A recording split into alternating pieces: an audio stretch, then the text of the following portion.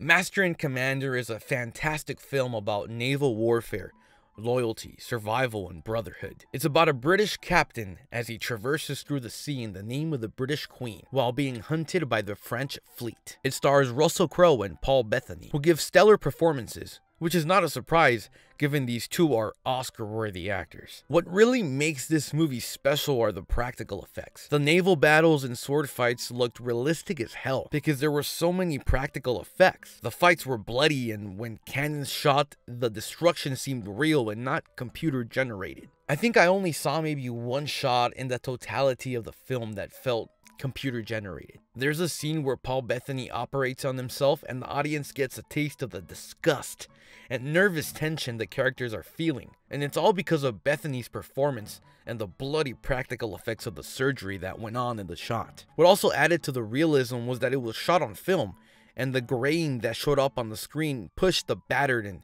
sea-worn look the movie was pushing for. This movie almost seems like a chapter in a long book. There's lots of rich backstory and detail to all the characters, even some of the minor ones. I also liked how it incorporated things from real life, like Charles Darwin and the Galapagos Islands. Did I say that right? Galapagos Galacticos. The Galacticos. And since the movie ends on a cliffhanger, it feels like the sea traversing in the name of the Queen story continues. Let me tell you, that ending, bro, was badass. It was like, it took me by surprise. Like, I was not expecting that. Like, they outwitted Russell Crowe, and it was kind of cool to see, like, his reaction. And if it feels like it's a chapter in a book, that's because it is. It's actually a historical novel by author Patrick O'Brien. I think I might have to check out this book pretty soon. The movie actually used replicas of naval ships during that time, and the movie actually filmed on the Galapagos Islands. To add to that, there was actually a historical consultant for the movie, so they really made sure to get the nitty and gritty details to make it feel like if you were actually a character in the naval ships. All in all, this is an awesome movie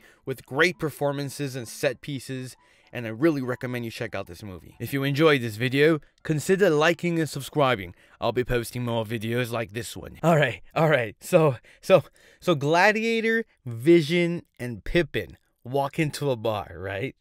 Okay. And then what happens, right? Is Pippin? No, wait, no. Gladiator says, and the Vision goes, "That wasn't my vision."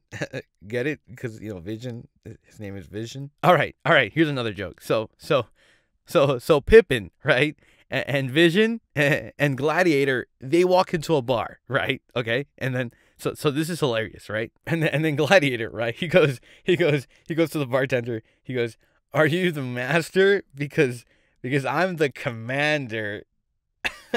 Get it? Because that's the title of the movie, Master and Commander.